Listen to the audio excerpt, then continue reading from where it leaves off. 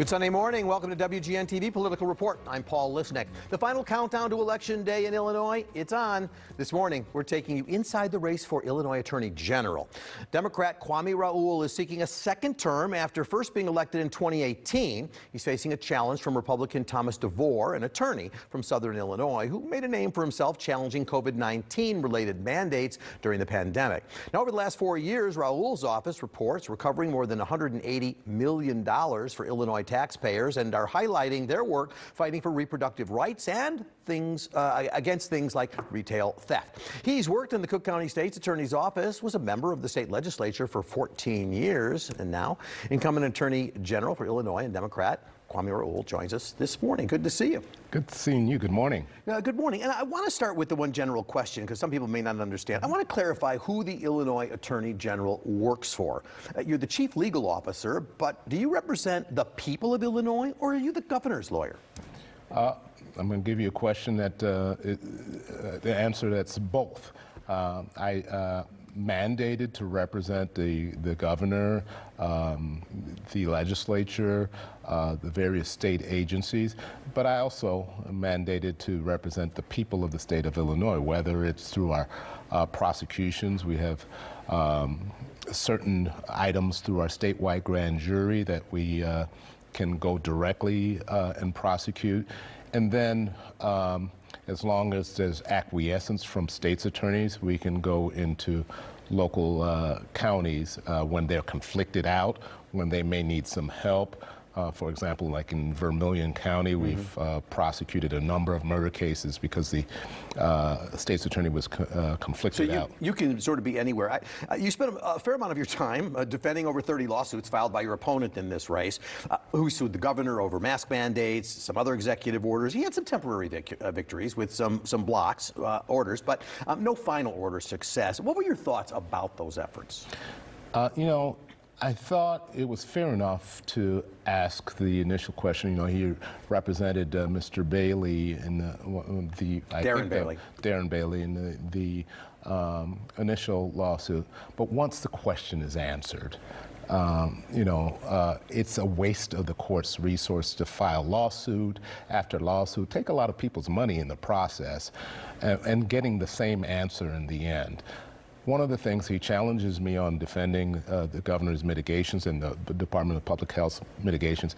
The data is clear that we've saved more lives in the state of Illinois, and we sent less people per capita to hospitals in the state directly because of the effect of those mitigations. I mean, just a little follow-up, and it's a hypothetical. If you agreed with the principle of any lawsuit filed against the governor, do you have to still represent, represent it? Because, and the state can't be sued because of immunity and all that, but do you still have to represent the governor when you sort of might agree with the lawsuit? It's a hypothetical question. Well, needs to be specific. Yeah, I mean, it's difficult to answer hypotheticals, but yeah, there's a constitutional and a statutory duty to have government representation. That said, in all of my representation throughout my career as a lawyer, I have an abidance to the law. Right, and so I have to use my discretion in that representation to be true to the law and to the facts. Being a prosecutor is part of your background. I want to talk about the SAFE-T Act, as you know, sweeping overhaul in the state, eliminating cash bail on January 1st.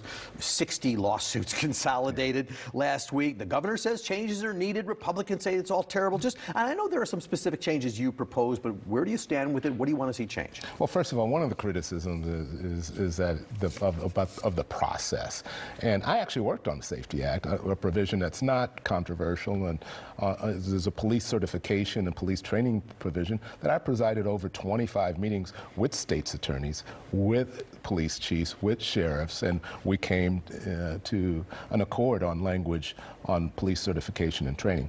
With regards to the cash bail provision, first of all, philosophically, I don't believe that cash should be the determining factor as to whether or not somebody is held pre-trial. It should be a measure of their risk to public harm or their flight risk, and we should use risk assessment to make those determinations, not how much money you have in your pocket. I served in the legislature for 14 years. Guess what? We returned every year. And guess what we were doing predominantly? Amending laws. The SAFE-T Act has already been amended. the process that we should utilize should be that legislative process. Those conversations are happening. We do have a veto session before the implementation of the pretrial detention provision. And so I think that process should be carried out. Not fear-mongering, not misinformation. That helps nothing. I want to tackle the crime guns issue with you a little bit because that's such a concern on people's minds. One thing is the retail theft, right, that we've seen it getting up, and people may not know that your office has something called the Organized Retail Crime Act. Yeah, and we had a task force, and we've been doing training and informing of law enforcement throughout the state, all the way to southern Illinois, to both ends. And I chair the task force. I also co-chair a national working group along with the Georgia Attorney General working on organized retail crime, which has really risen to a level where it costs over $45 billion a year. And it's to be distinguished from ordinary retail theft. These are folks who go in and there's an organized crime element. It once monetized, it feeds gun trafficking, terrorism, human trafficking. And so we're doing the work in collaboration with law enforcement partners to crack down on this. These items are often sold on online platforms, Amazon, eBay, Craigslist, and we've called to task some of those platforms to help us to crack down. So that's part of what you're dealing with in terms of, look, one of the problems with guns is that they're coming in from other states. Yes. Illinois has some strong gun laws, but what do you do about guns coming in from other states? Well, one of the things that we've done is we hired some data scientists to help us develop what we call Crime Gun Connect. And so once law enforcement recovers a crime gun, they can go on this system that we've created, Crime Gun Connect, and trace the pathway of the gun. That way we could get to to those who illegally traffic these guns. One of the key problems that we have with regards to gun violence is that guns are so abundantly available to people who are ineligible to possess them, people who we know will do harm with them. There's a whole industry based upon trafficking guns illegally to those people. Are you concerned? Your opponent did get the endorsement of the Illinois and Chicago chapters of the FOP, Fraternal Order of Police. Do you have a response to that? You know, I've enjoyed my tenure of working in partnership with law enforcement. You know, we mentioned the Safety Act earlier. Ironically, the Illinois Chiefs of Police Association gave me the Public Servant of the Year award because of my collaborative work on the Safety Act. So I enjoy my relationship with law enforcement partners. We work together to fight crime within the state. And you know, at the end of the day, I'll put up my history of working as a prosecutor. My opponent has no law enforcement experience whatsoever. All right.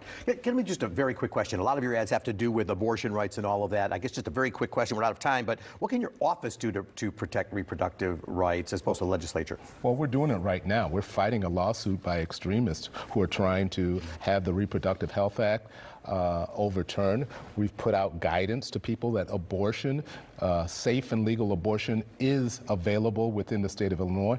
We put out guidance to law enforcement that you cannot enforce another state's law against anybody seeking safe and legal abortion in the state of Illinois. And we're working with the Department of Justice with regards to FACE Act implementation to make sure people are safe going to and from providers. All right, Illinois Attorney General and Democratic nominee for the next round of Attorney General, Kwame Raoul. Thanks for being with me this morning. I appreciate it. Thanks for having me. All right, coming up next on WGN-TV Political Report, Republican challenger Thomas DeVore joins me. Hear his plan for the office of Illinois Attorney General when we come back.